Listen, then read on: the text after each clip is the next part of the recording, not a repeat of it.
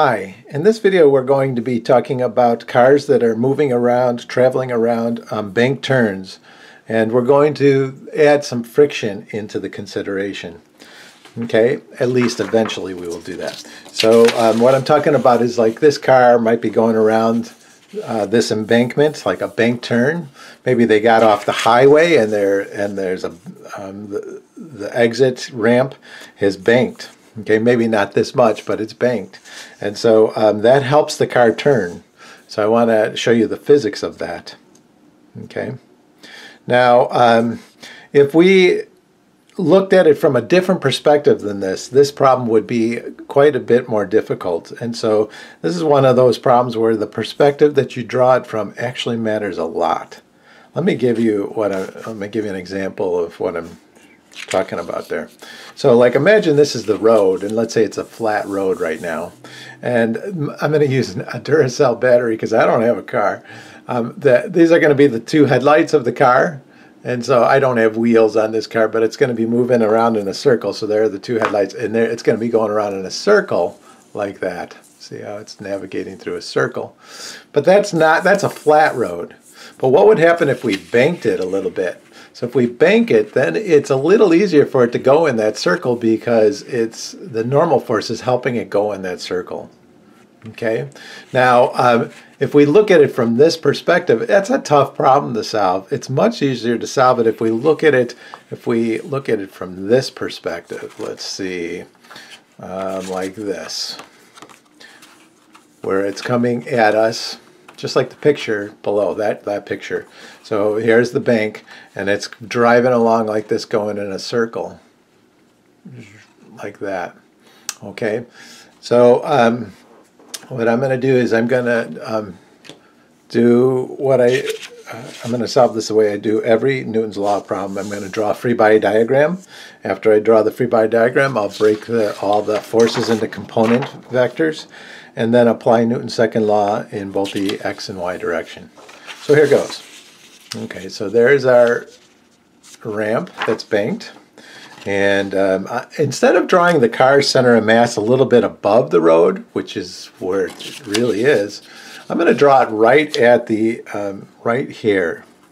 You'll see why that matters in a second. It just makes the analysis of the angles a lot easier. And then the other thing I'm going to do is when I draw the mg force, I'm going to make it so big that it goes through that triangle. Again, it just makes looking at all the forces, the angles, a little easier, analyzing them. Okay, so that's mg, and we got a normal force, like that.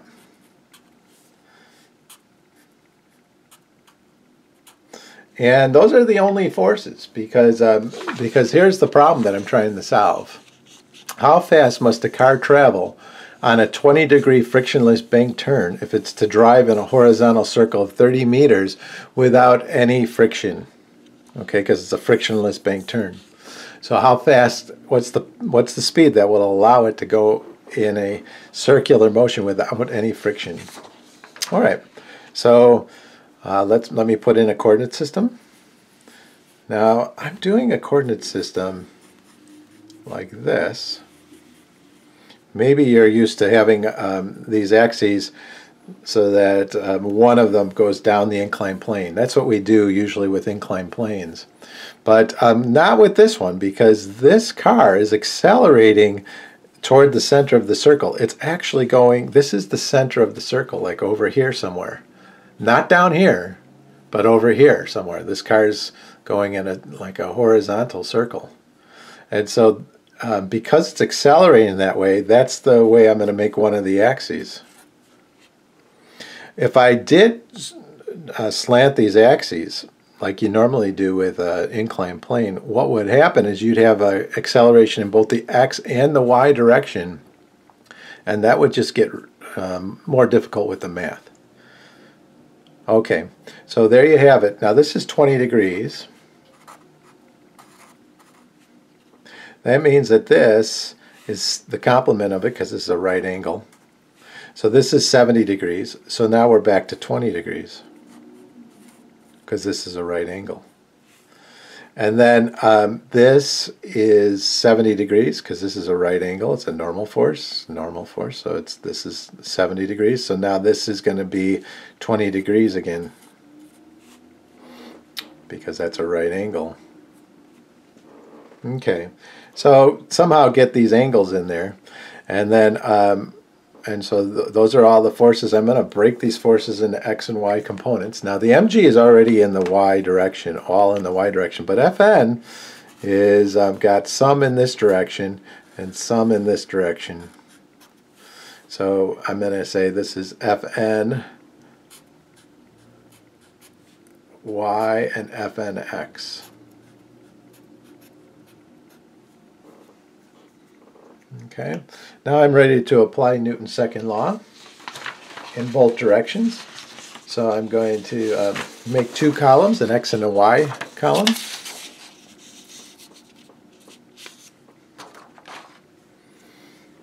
And so here's x and y.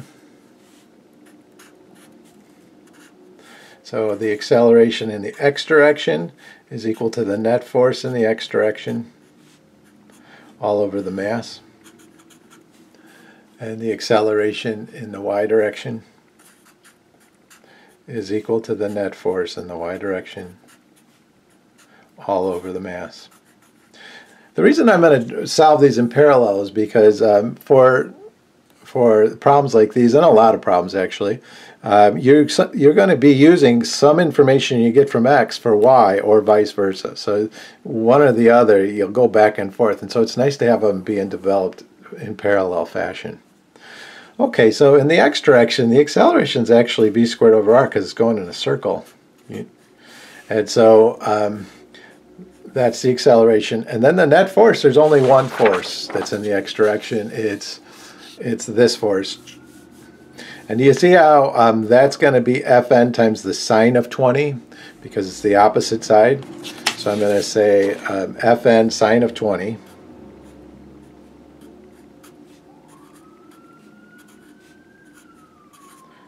degrees all over mass. Now I don't know what the Fn is, but that's okay because I'm going to get that from the y direction.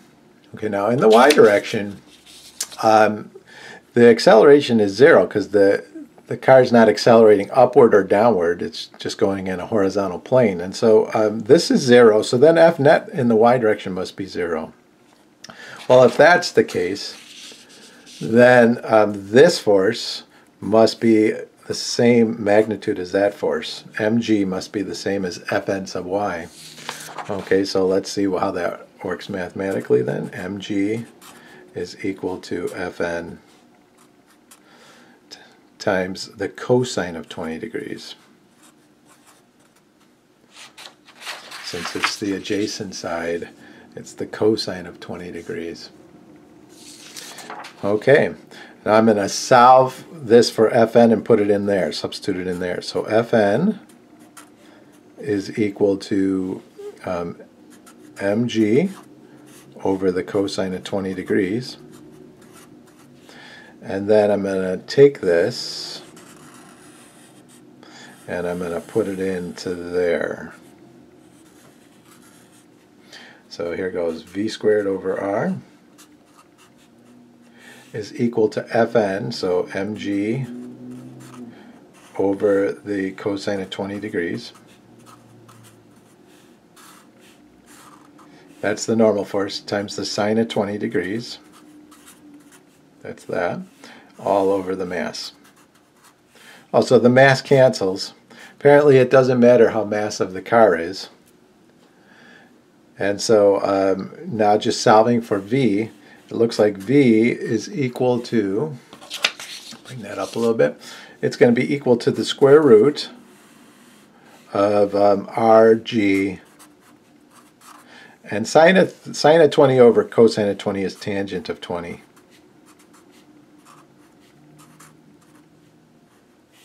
And so if I put in the numbers for this problem, I think we said the radius was 30 meters. And g is about 9.8 meters per second squared. and then times the tangent of 20 degrees. You'll get that V, when you do this math, it's about 10.34 meters per second. That's with no friction. That's the perfect speed in order to go around that bank turn. If you go at that speed, you don't need any friction. You can hit a patch of ice or maybe some oil, an oil slick, and it doesn't matter. It's going to go around at that speed. It's going to be able to go around in a circle. Okay, now what happens though if you go like at 20 meters per second or 30 meters per second? Then you're going to need some friction. And so let's take a look at that problem. Okay, a car that's going too fast is going to have this happen to its tires. If it's going too fast, then the car is going to need more centripetal force than the normal force can provide. And so what will happen is there'll be some friction. Like this car is going so fast, look at how the tires deform. And so you might think of it as the car is going to slide up the inclined plane. It's actually that the car is going to go in a tangent to the circle, which is going to bring it further up the embankment. So because it's going in tangent to a circle. And so what will happen is the frictional force will push it down the inclined plane, and the tires will deform this way. If for some reason you're going too slow, let's say you're exiting a highway and you're almost in dead stop traffic, it's rush hour or something, and you hit a patch of ice and you're on a ramp, well then what's going to happen is you'll slide down the incline. You're going to actually slide down the incline maybe into the center there. And so, but if there's friction will hold you up, and so the tires will deform this way. So going too slow, the tires will deform this way. The force friction will be up the inclined plane. You see how the tires are being pushed by the road up the inclined plane, which gives you that deformation. Whereas this, it's going down the inclined plane. The force friction is going down the inclined plane. Okay, so here's the question. The question that we're going to solve is if mu s is 0.30, the coefficient of static friction is 0.30, what's the maximum speed the car can travel in this 30-meter radius circle? How fast, what's the fastest it can travel before it will start to skid out or slide out? Okay, now we're using mu s, the static force of friction. You might be thinking, well, I thought the car is moving, so why aren't we using kinetic force friction? And actually, the static force of friction is a little better to use because the rubber of the tire and the road, they're not moving relative to each other unless it's sliding. If the tire starts to slide, then you have to use kinetic force friction, but otherwise mu s is better to use. Okay, so going with that then, let's draw the free body diagram and apply Newton's second law in both directions. So it's going to look like this. This is what the math looks like.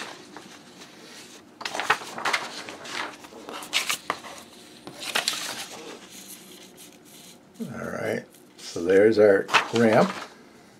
Again, I'll put my center of mass right on the ramp, and I'll draw the force of gravity through the triangle. And we got a normal force that's going to be, you're going really fast, so that normal force may grow. And so that's the normal force. And then you got a force friction down the inclined plane. Force of static friction down the inclined plane. F sub s or something like that down the inclined plane. Okay, so I'm going to break this into components. So let me first put in a coordinate system. That's my y. My x will be in the direction that it's accelerating toward the center of the circle. And so now let me break this into components. So we got, this is going to be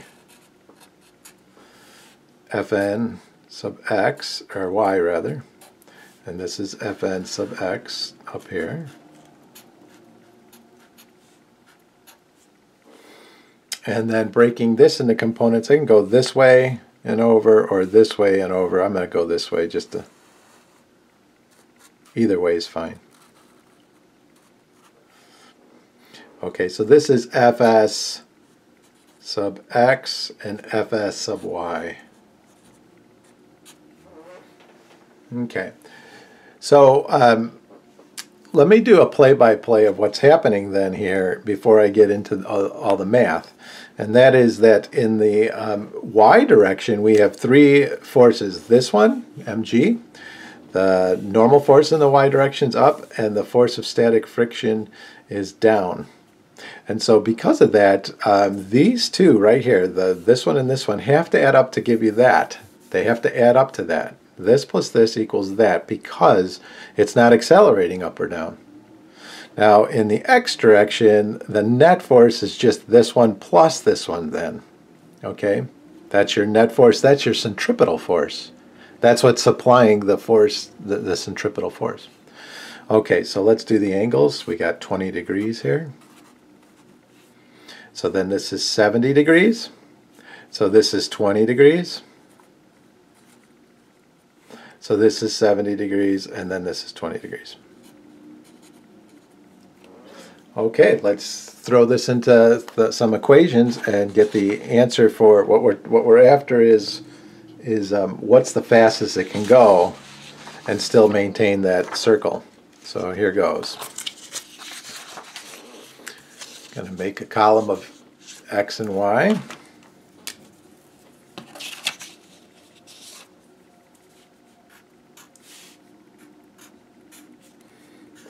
And say A in the x direction is equal to the net force in the x direction all over the mass.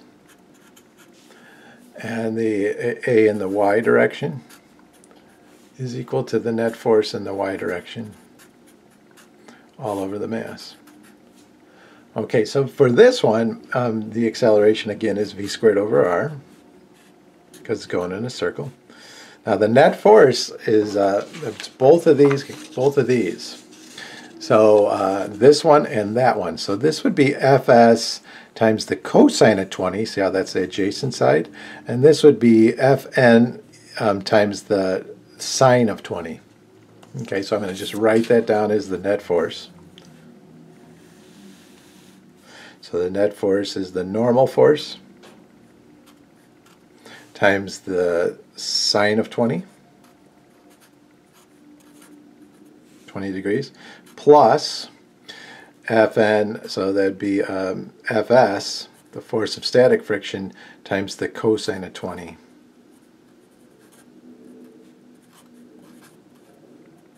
All over the mass. Okay.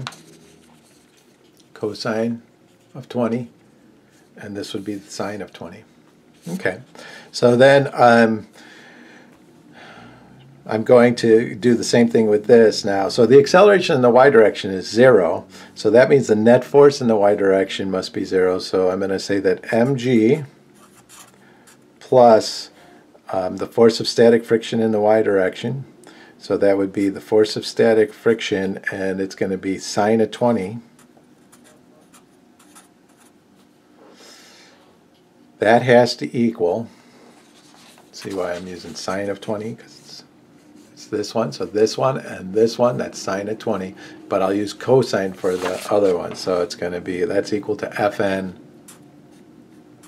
times the cosine of 20 degrees.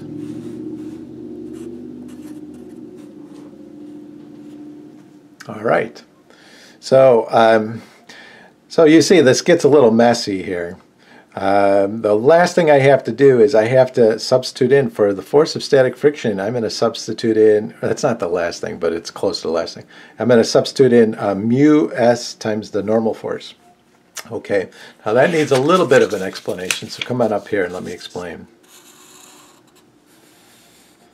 So the force of static friction is less than or equal to mu s times the normal force. Okay, so it's less than or equal to, but I'm going to say that when you're maxing out, in other words, you're going the fastest you can go, then you're maxing out the force of static friction. Then it's equal to mu s times the normal force. So that's why I'm going to sub in mu s times the normal force for those. Okay, so here goes. I'm going to say v squared all over r is equal to Fn times the sine of 20 degrees